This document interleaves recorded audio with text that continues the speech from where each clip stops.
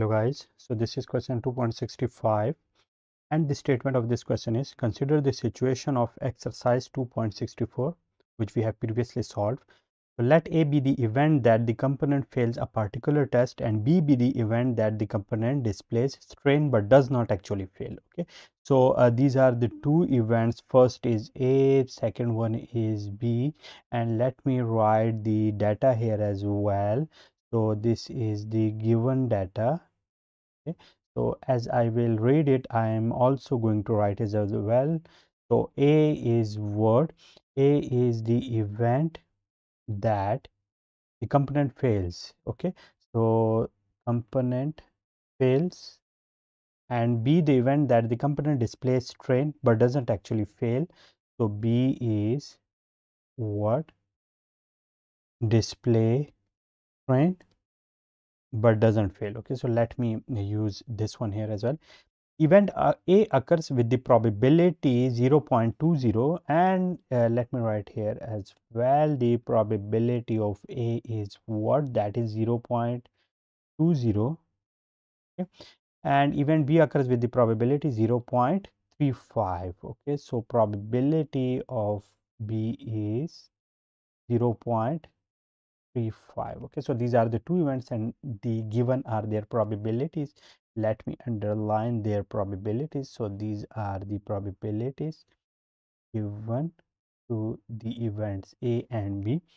So what do I have to do? I have to find that what is the probability that the component doesn't fail the test. Okay, so let me write the solution here, and this is the solution of part A.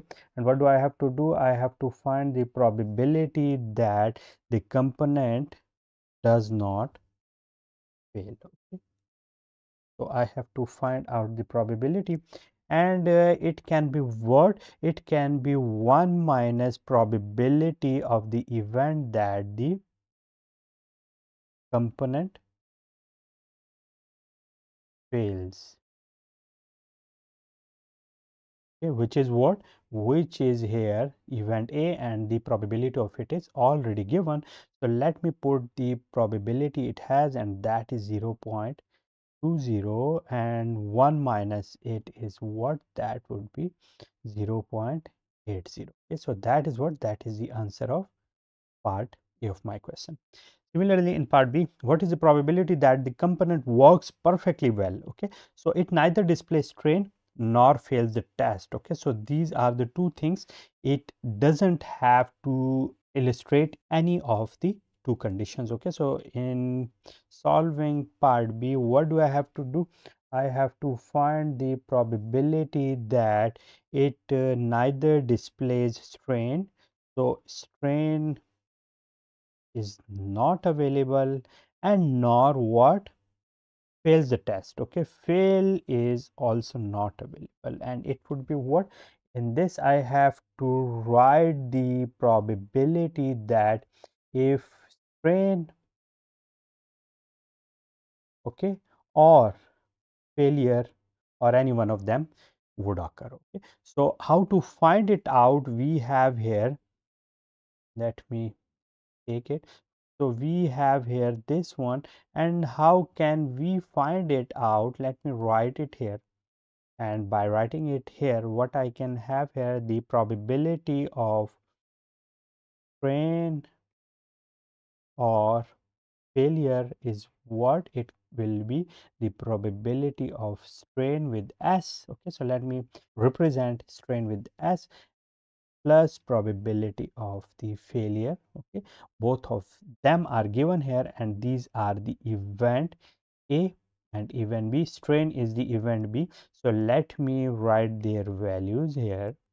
So it will be the probability of B plus the probability of A, okay, which is the failure here, and strain is here. So let me write their values.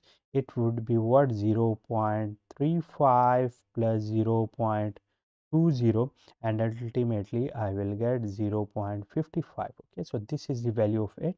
So let me take this value and put it here back.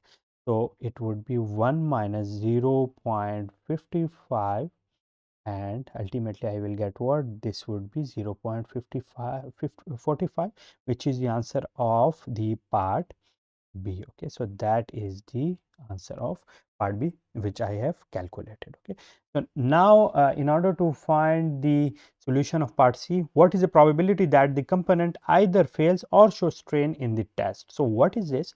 This is the same thing which I have found out here, and this is this one, okay, which I have calculated here, and this is what? This is the part C, and I have found out the probability of it as well, and that is the solution of part C as well, in which I have found out that the probability of failure or strain.